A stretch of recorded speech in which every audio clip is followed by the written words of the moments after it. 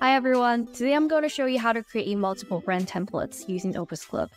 OpusClip now allows you to create up to 5 brand templates, making it super easy for agencies that have different clients or creators who have different channels to customize on-brand elements in one click. Let's get started.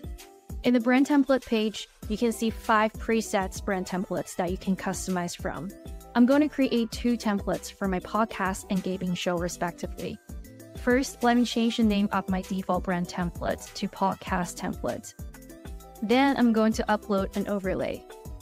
I'm also changing the font color to yellow to make it look more on-brand.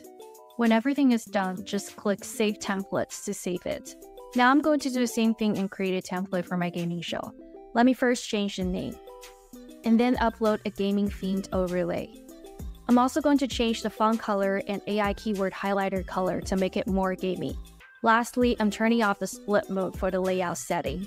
And when everything is set, just click Save Template to save it. You can also edit your templates from the editing page. For instance, here I can change the caption line from 1 line to 3 lines, and then save the change for my default templates from this page. I hope this is helpful for you. See you next time.